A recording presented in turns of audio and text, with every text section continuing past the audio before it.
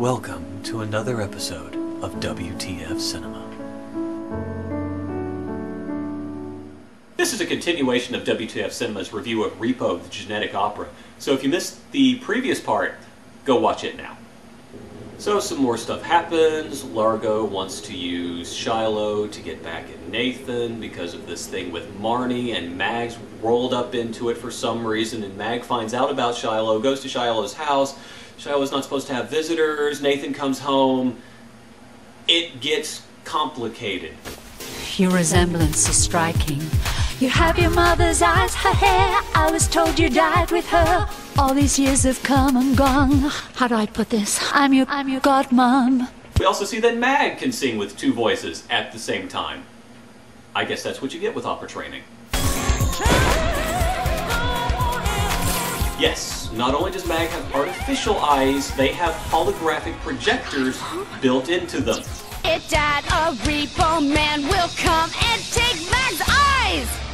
There are things in life that we do best to leave alone. She'll die, you must help her die, she'll die. If you're going to have an emotional argument in song, please pick one song to have that argument in, because going back and forth between two different songs makes me want to kill you both.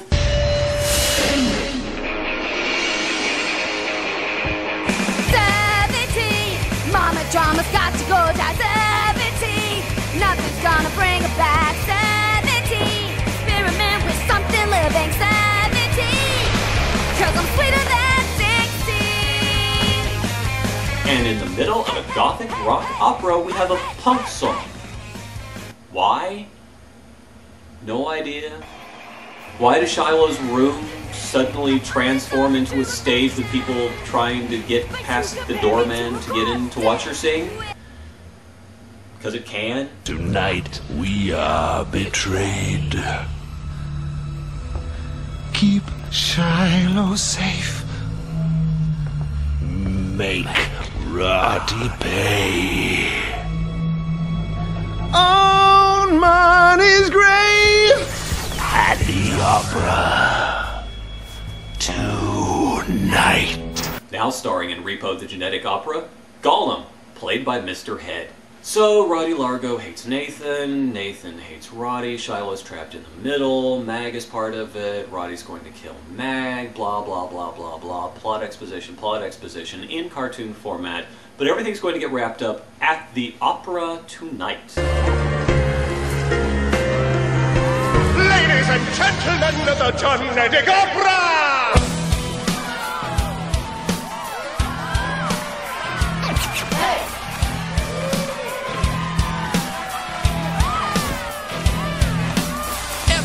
Everybody, stand up. People.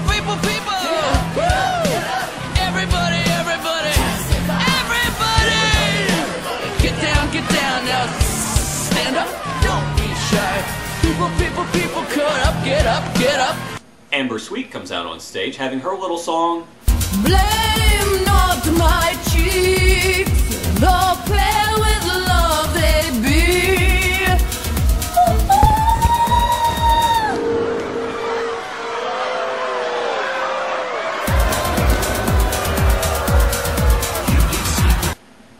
And then her face falls off. Yeah, that's about as weird as it sounds. Her face falls off. I was going to try to nitpick some of the things that happen at the opera tonight, but really it just gets rolled up under the heading, everybody dies. Well, not everybody, but everybody that was an interesting character in this movie dies.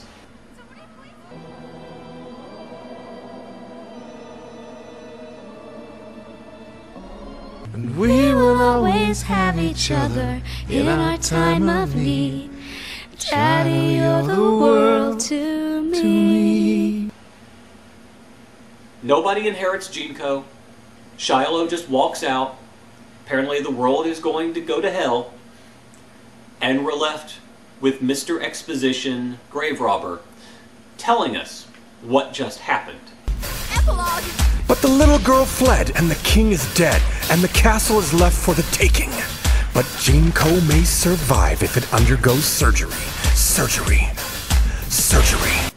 When I got done with this movie, I was trying to compare it to my memories of being horrified with it the first time. And really, it's not as bad as I remembered it. It's bad, but it's not that bad as long as you approach the movie on its own terms. And to be clear, those are some pretty what the fuck terms. So, thanks for tuning in. Join us next time as Jeff returns to take a look at the happiness of the categories. Thank you for watching WTF Cinema. Until next time, what the fuck, man.